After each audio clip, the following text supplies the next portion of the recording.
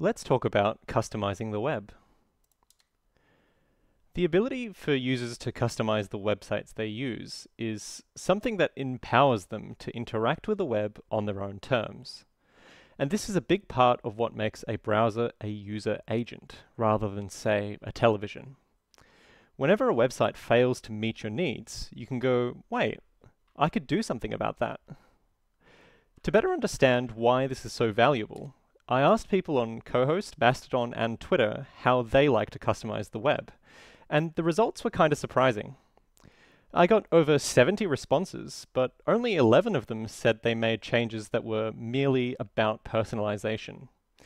The most common motivations were actually things like accessibility, readability, automation, and user rights. Other common motivations for customizing the web include fixing bugs and adding new features to websites, and blocking content other than ads. I was aware of the ubiquity of ad blockers, but the fact that 18 responses mentioned needing to block other kinds of content was quite eye-opening for me. Taking a closer look at accessibility, a lot of the changes were related to visual needs like dark modes and light modes, increasing or sometimes decreasing contrast, and removing distracting animations. But there were also other kinds of changes, things like improvements to alt text, keyboard navigation, and compatibility with screen readers and other assistive technologies.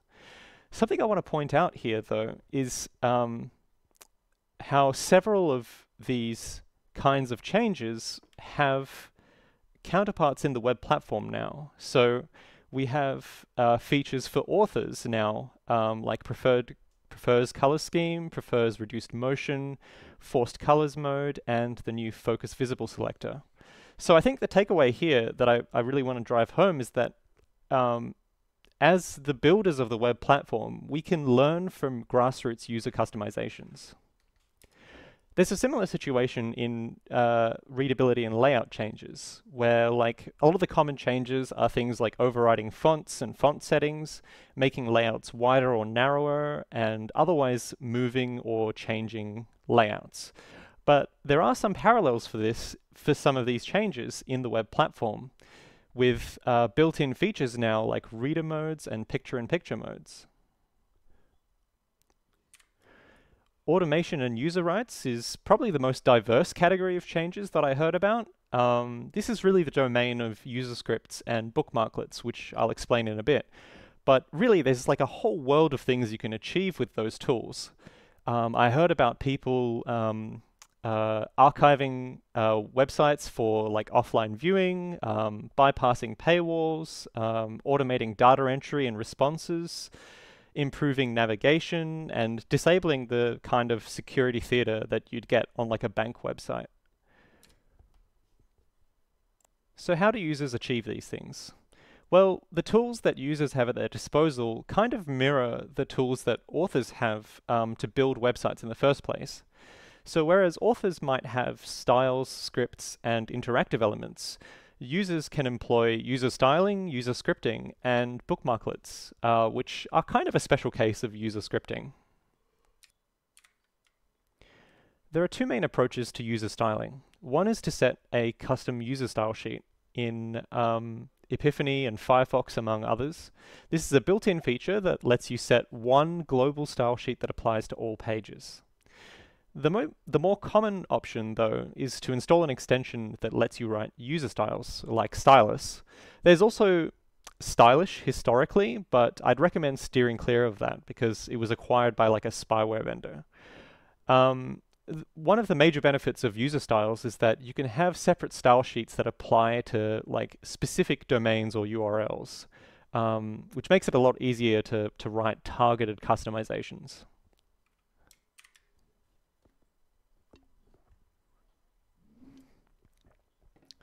As for user scripting, the situation is quite similar. There's two approaches. One is to set a single global user script. This is a feature that's built into Epiphany.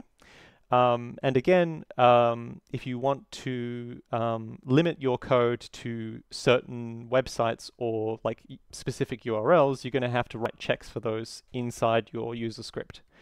The more common option is to install an extension like Grease Monkey or Violent Monkey and write a user script. These extensions allow you to have separate scripts that target certain websites once again. Bookmarklets are kind of a special case of user scripting. Whereas user scripts run JavaScript on page load, bookmarklets run JavaScript when you click a bookmark. These bookmarks have the JavaScript URL scheme, but aside from that, they're not really special in any way. Bookmarklets also have some neat properties. For example, they count as a real user interaction, which is useful for quite a few web APIs that are gated on user activation. So for example, if I had this date input and I wanted to add a button to open the picker, for example, if I ran that code in DevTools, just got rid of that there, it works because there's a timer for user activation. But if I wait a few more seconds for that timer to expire, because I've interacted with the slides, you'll notice that it throws due to a lack of user activation. Whereas instead, if I drag this up to the bookmarks bar here, and I go show, let's call it show, now we can show the picker no matter what. There is one major caveat to bookmarklets you've got to watch out for, and it's that you need to make sure that the last expression in your bookmarklet is undefined.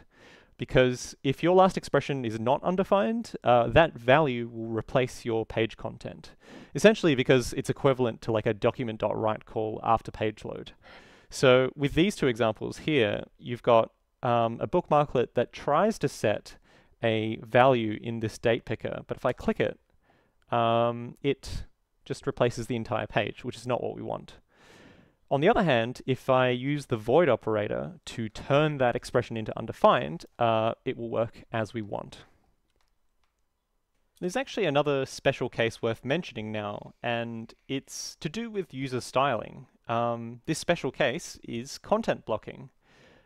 Specifically blocking content other than ads, which I assume you already have blocked.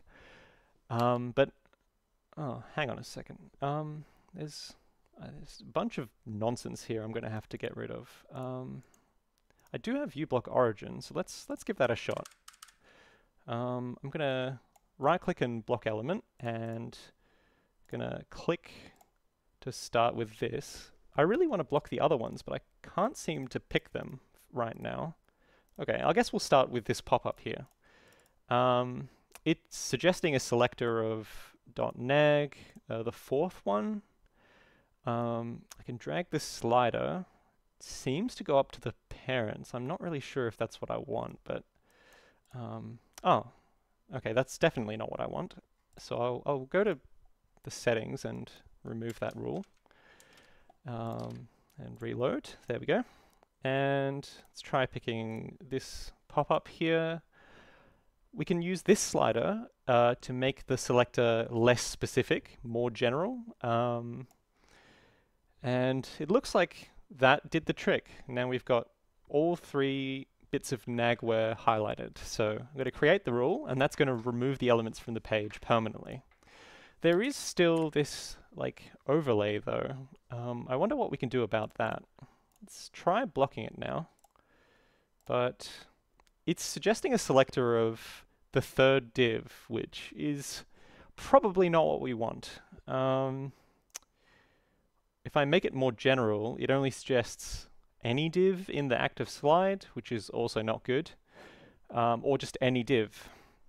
So it's clear that the uBlock origin picker does have some limitations here. It really tries to focus on using class names where possible, and sometimes that just doesn't cut it. So I'm going to like open DevTools and have a look at this overlay here. And oh, okay. I've made it intentionally difficult to target. Right, well, I guess worst case, we can just match on this attribute and like match only elements with this specific inline style. That'll have to do. So I'll just block the element and change this selector here, and it still matches, and there we go, and we're all done. So yeah, you can use an ad blocker to block any kind of content, not just an ad. They work by removing elements permanently, and you can use the sliders in uBlock Origins picker to select ancestors or make your selectors more general. Perhaps the most common use case for user styling is taking a text-heavy web page and making it more readable. Let's say we have the HTML spec here, and at the moment the text is a bit small for my liking, and the lines are too long. So what we can do is start by breaking out of the frame here, and then I can write a user style for, let's say, all WhatWG specs. And looking in DevTools, we can see that the body is 80 ems wide. I want to bring that down to, say, maybe like 45 or so ems. We can do that in a user style by going body, max width, 45 ems. And while we're at it, let's choose a bigger and clearer font. So font, legible, there we go. And go back to the slides, and there we have it. The spec is a fair bit more readable. Another thing you can do with user styles is highlight and better surface existing information. So let's say I'm on Twitter and I see this really cool tweet by the Chrome account, and I'm really excited about these features, and I want to retweet it, but I need to make sure I don't accidentally retweet it from the servo account.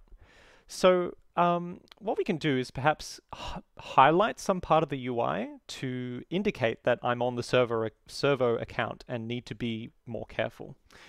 So if we wanted to highlight the sidebar, we'd need to figure out what element to target. And immediately we run into a bit of a problem, which is that even if I go up here, up to the root of the sidebar, the CSS class names are completely inscrutable. This is something that's becoming more and more often a problem due to like changing tastes in CSS practices. There's a lot of things like components that generate scoped CSS or atomic CSS techniques like Tailwind, and these things, which are becoming increasingly common, use a lot of class names that are either like randomly generated or hashed or otherwise presentational. This like highlights another pretty big limitation of the current uBlock Origin Picker UI, which is that it's really centered around class names. So if you don't have useful class names, then you're kind of out of luck. So to get around this, I'm just going to use DevTools to pick this sidebar here, and let's have a look.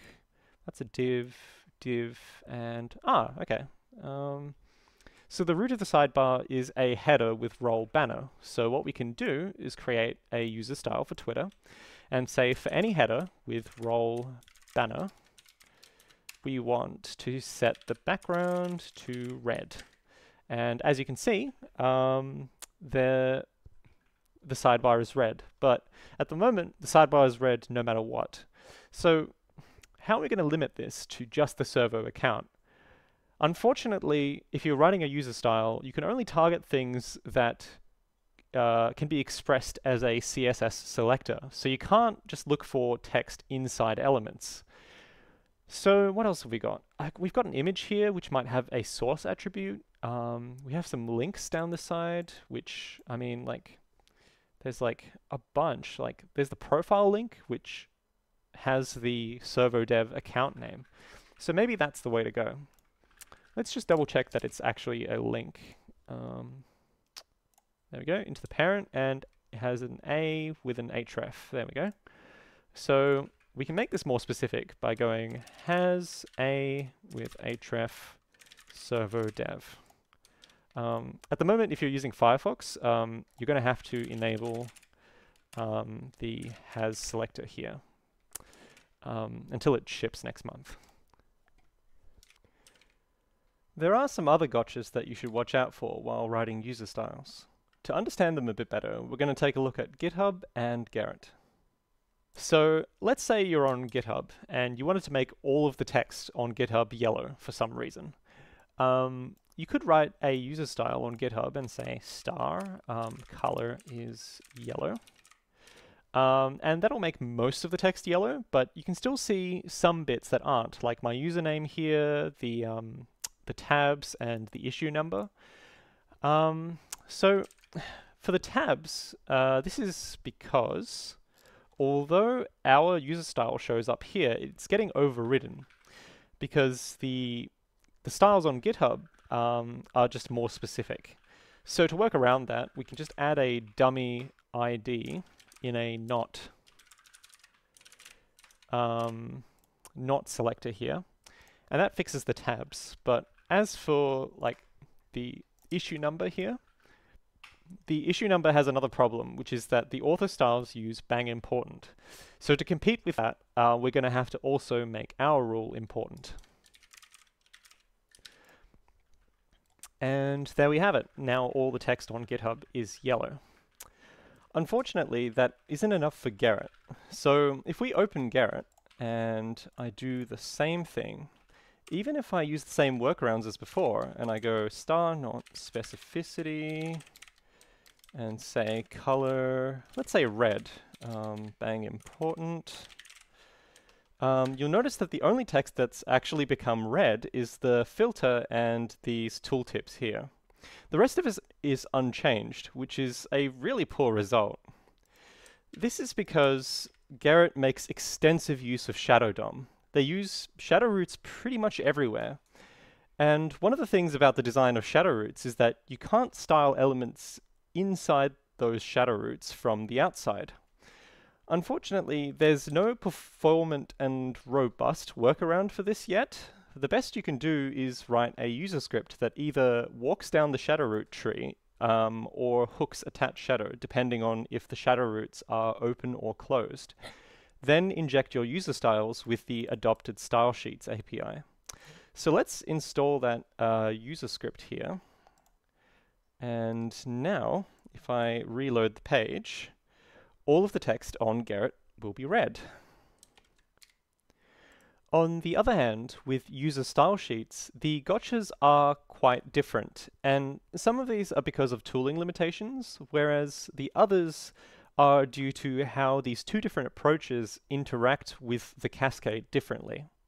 So on the tooling side of things, in Epiphany, you might have more trouble targeting specific sites with your styles because it doesn't yet support the @mozdocument feature. Whereas with Firefox, although the feature is supported, you might have more frustration in general writing your user style sheets because your styles will only get reloaded from the file when you restart the whole browser. As for the Cascade side of things, most of the custom styles you find in the wild, say on User Styles World, would have been written for the author origin. So you're going to have to make quite a few modifications to them if you want to use them in a user style sheet. The differences between the author origin and the user origin are mainly twofold.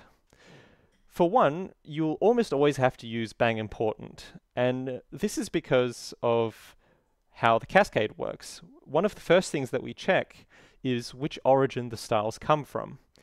Normally, author styles always beat user styles, whereas once you're using bang important, that relationship flips. And in bang important rules, user styles always beat author styles. On the flip side, one benefit of the user origin is that you will never need to use any specificity hacks. And this is because that origin check is where it all happens. And the specificity which comes afterwards will never actually matter. And one other benefit of the user origin for user styling is that you won't have any problems styling elements under shadow roots. So you won't have to write any user scripts or like monkey patch anything. And this is purely because, again, of the cascade. So if we tried the same two examples in Epiphany, which has user style sheets, on GitHub, we'll be able to write a rule that says star color red, and I won't be able to limit this to GitHub easily because of the lack of @mos document. But I will have live updates, and a surprising amount of the text did become red, but something that we're going to have to do a lot in user style sheets is use bang important. But with just bang important, everything is now red. We're done. We don't need any specificity hacks, and even better, if we now go to Gerrit, all of the text here is red as well. We didn't need to install any user scripts or do any like hooking or injecting of styles. The user style sheets work just fine with shadow roots. So I guess the next question is, how do you write a user script? A user script is a normal JavaScript file, but if you name it .user.js, it will be installable when you navigate to it. There's also a metadata comment at the top that lets you set things like what URLs or domains to apply that script to, and what privileged features you should enable. There is one major difference, though, that you have to watch out for, and it's due to how extensions like GreaseMonkey try and protect your user script from the potentially hostile page content. So to do that, GreaseMonkey gives you a separate sandboxed window, like a separate global object. So if you want to interact with the globals in the page context itself, you actually have to use this unsafe window global instead. Here's an example of a user script we can write. Over the last few years, there's been a real problem with like fake GitHub scrapers showing up in Google search results, and they're really annoying because I search for something that should just be a GitHub issue or a pull request or something, but instead all I get are like these results that are just GitHub but worse. So to work around that, we can write a user script that applies to those bad URLs, and we can set up a little table of the different domains and how to turn those URLs into real GitHub URLs, because like some of them, they have like the issue number in a different place. And then we can check if we are one of the bad URLs, which isn't strictly necessary because I guess we have the match up there. But once we know that we're on one of these bad URLs, then we can like split up the URL and extract the user, the repo, and the issue number.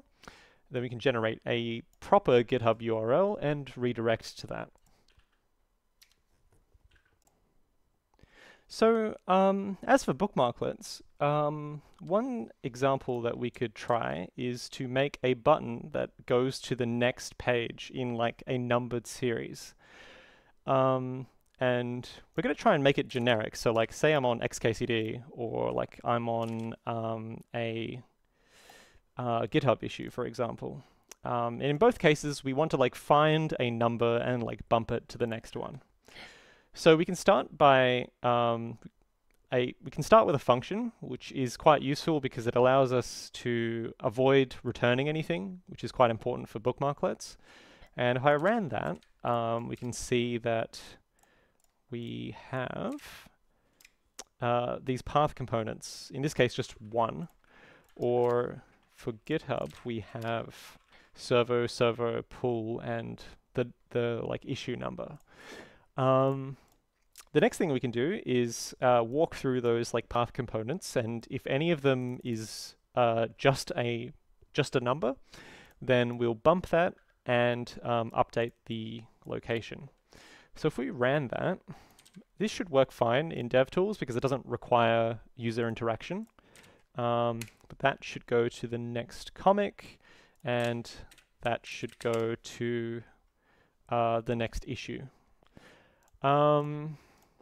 So all we have to do now to turn it into a bookmarklet is put everything on one line and put JavaScript : at the start. So if we call that next, we should be able to hit next and go to the next comic. and the next issue. There we go.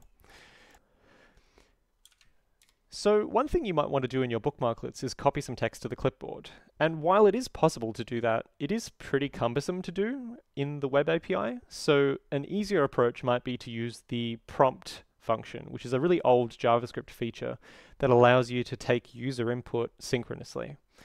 We're not going to use it for that though. We're going to take advantage of this second argument, which allows you to specify a default value.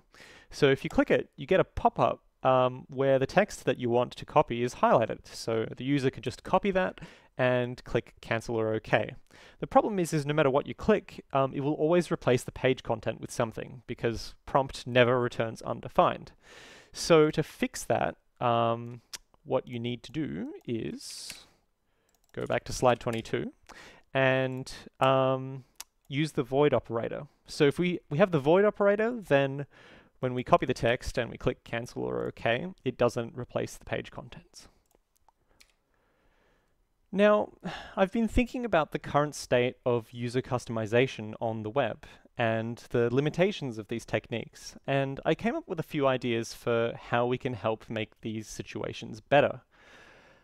I think the biggest one, if there's nothing else you take away from this talk, is that we should take user customization into account and advocate for the user's interests when we're involved in spec design.